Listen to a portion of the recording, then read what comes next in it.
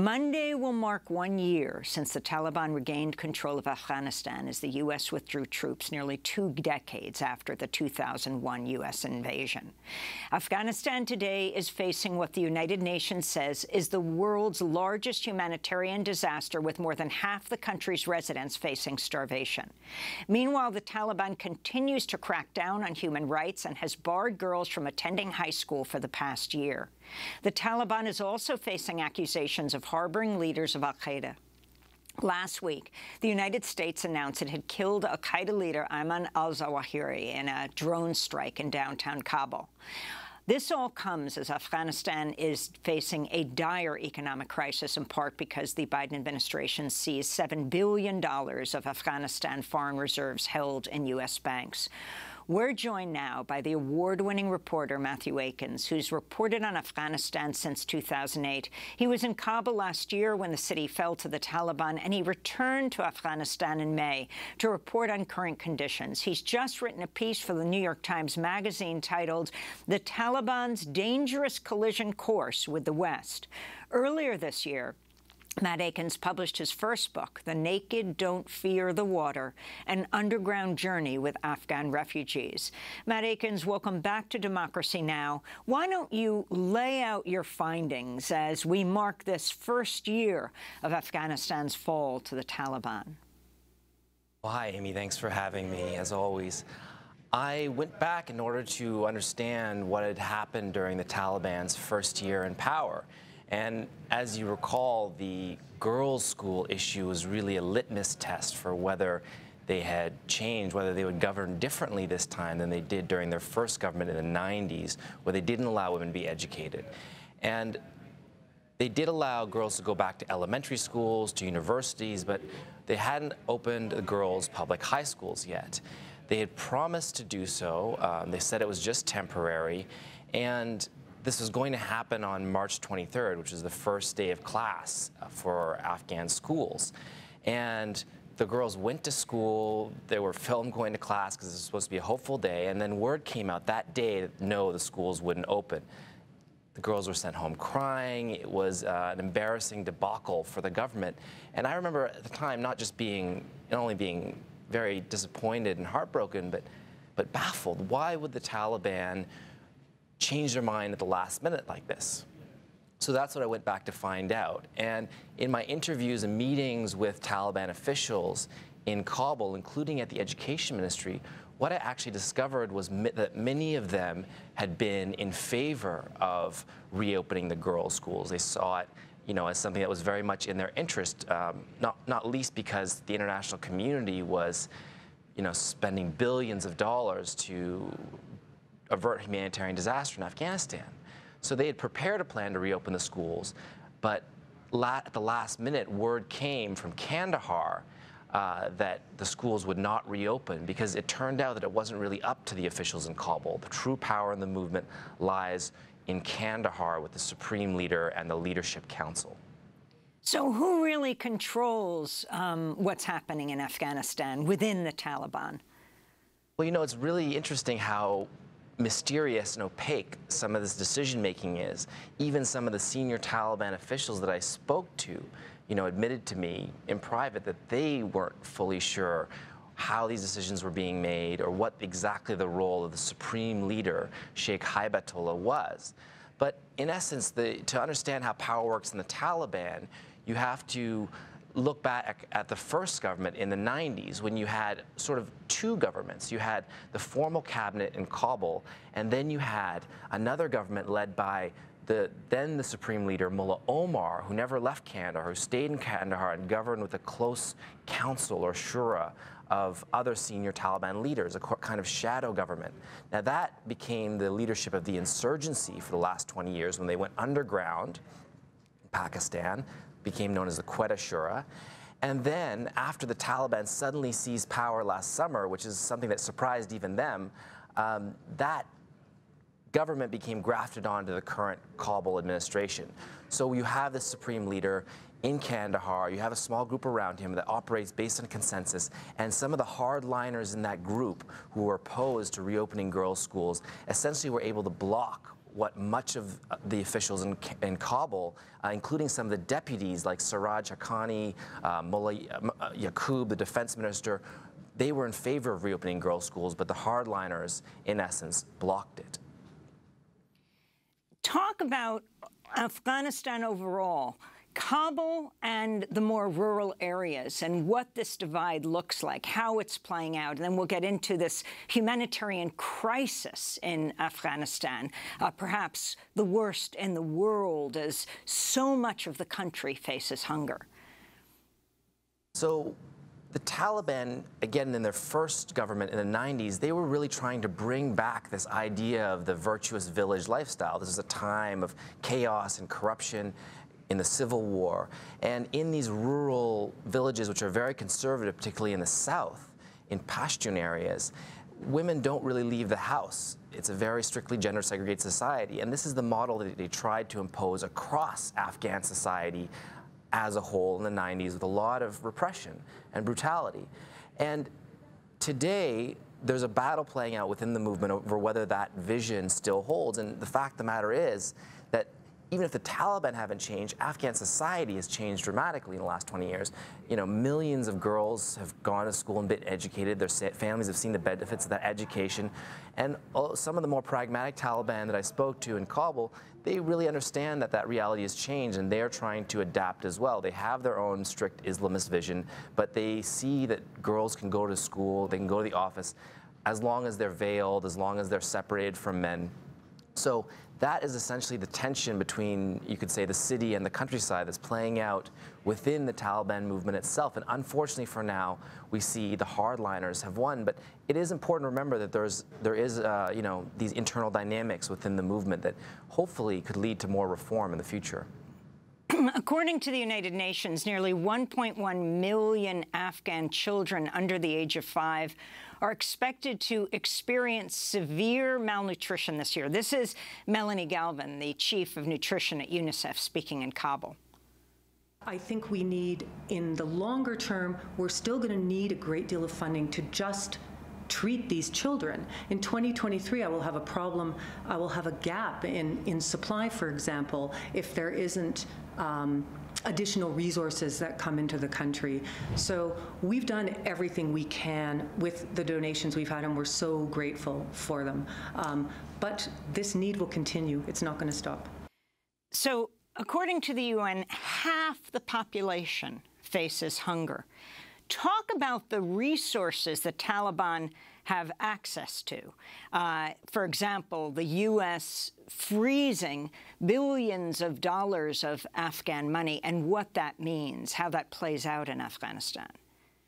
Sure. Well, I think it's important to understand that even though the U.S. and its allies spent more than $100 billion on development aid in Afghanistan over the last 20 years, it remained one of the poorest and most aid-dependent countries in the world. And that was in part due to all the corruption that flourished with this uncontrolled spending, much of it by contractors. And so when that aid was suddenly cut off after the Taliban seized power last August, it had the predictable consequence of causing an economic collapse. Government salaries are going unpaid, teachers, medical workers. So the country is now facing a dire economic crisis. It's being kept on humanitarian life support by a massive humanitarian surge. There's now more aid workers working for these agencies in Afghanistan today than there was before the collapse of the government last August, the withdrawal of U.S. forces. And that means that the U.S. and its allies are actually funding and these humanitarian efforts are cooperating with the Taliban. But of course, the U.S. did also seize the Afghan bank assets that were held in the U.S., $7 billion, and they've earmarked half of that for victims of 9/11 and their families.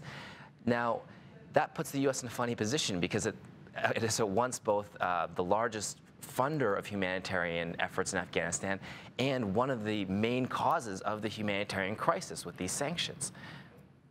So what is the U.S. doing with that money?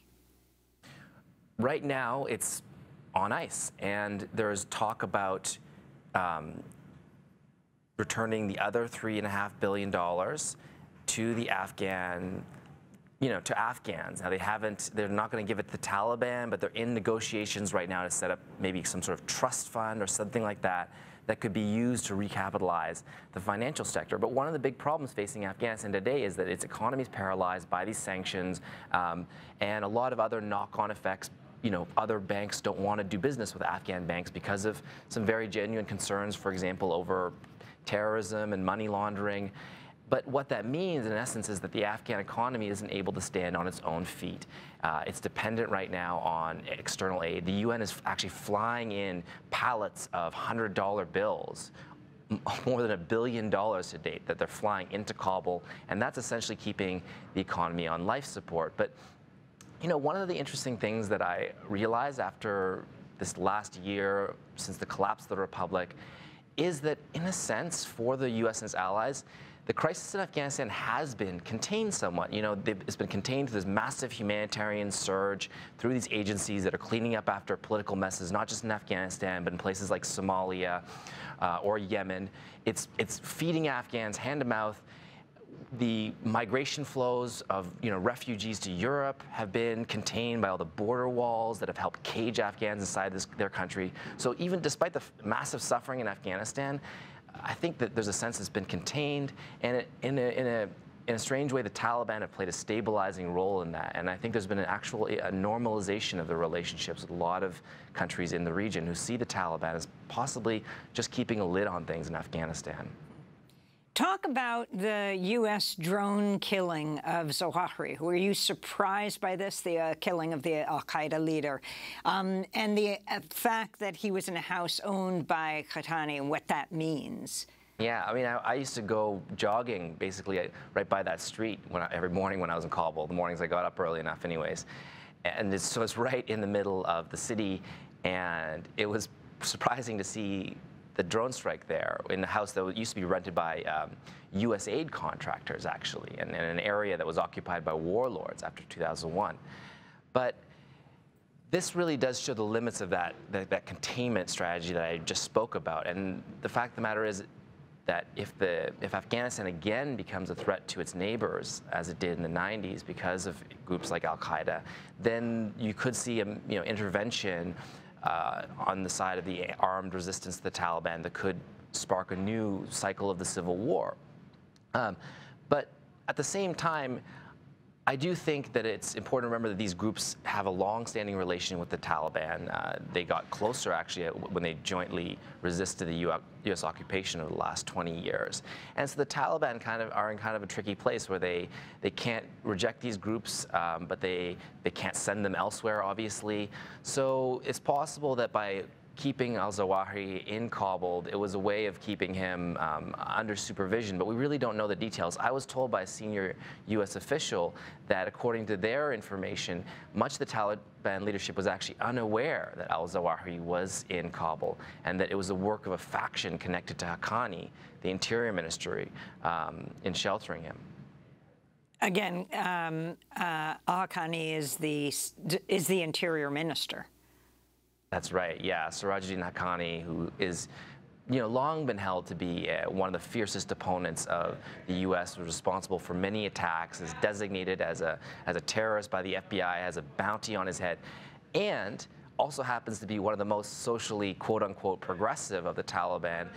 He and the group around him who occupy many ministries in Kabul have been some of the most vocal proponents of letting the girls go back to school, have helped out a lot of aid agencies when they've had trouble with other elements of the Taliban over their female workers. So it just shows the very difficult contradictions at play in the country, and I think the need for understanding better the dynamics there.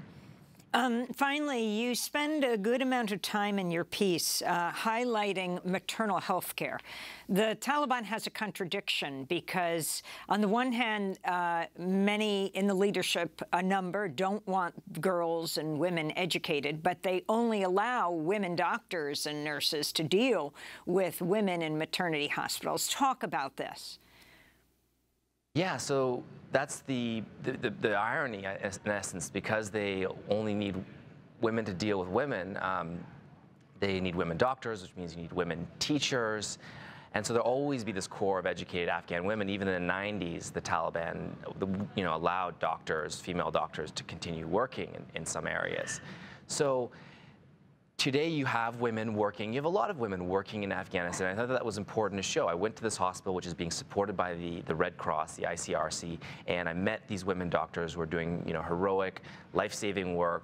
They're helping women who are coming in now from more distant rural areas because there's peace in Afghanistan, at least. There's security on the roads. And so women are coming in really rough condition from places where they would have just died at home. They're saving their lives. These women are working hard. But the fact of the matter is if you don't allow girls to go back to high school, then you're not going to have girls in university. You're not going to have girls in medical school. And eventually this pipeline of Afghanistan's nurses and doctors, women doctors, is going to run out. And so that's really, I think, the most compelling reason. It's not for international aid or Western approval that the Taliban should allow girls to go back to school. It's for their own country's interest. It's for the sake of their own daughters. And I think that there are some people in the Taliban who understand that. They've been blocked by the hardliners, but we can only hope that, especially with internal pressure from the many Afghans who are speaking up in favor of women's rights, that they will see the light and allow the girls to go back to school. Finally, Matthieu Aikins, 20 years, more than 20 years after the U.S. invaded Afghanistan, they left it, would you say, in worse shape than the U.S. when they invaded Afghanistan? And how do Afghans feel about this? Look, I think it's unfair to say that it's in worse shape than it was in 2001 when the country was ravaged, destroyed, impoverished. There have been a lot of gains over the last 20 years. Afghans have, rebuilt their country themselves, but it came at such a high price in terms of bloodshed and suffering, the damage that the war did to the fabric of society, the refugees. So the fact of the matter is that today Afghanistan is again in crisis, but we don't have the same tools to deal with it. We're not occupying it anymore militarily. Afghan girls are no longer the poster children for our war there. And there's a limit to what we can accomplish, but I don't think that means that our obligation to the country has disappeared. I think that we still need to keep the spotlight on Afghanistan. We still need to do all that we can to support Afghans outside the country and especially inside the country who are still struggling, and that includes the girls who want to go to high school. And so we absolutely need to keep our relationship alive with this country. Matthieu Aikins, contributing writer for the New York Times Magazine, author of The Naked Don't Fear the Water, an underground journey with Afghan refugees. We'll link to your new article, The Taliban's Dangerous Collision Course with the West. Coming up, a jury in California has convicted a former Twitter worker of spying for Saudi Arabia by providing the kingdom private information about Saudi dissidents. We'll speak with the sister of an imprisoned Saudi man who was tortured and jailed for running a satirical Twitter account. It was anonymous. Stay with us.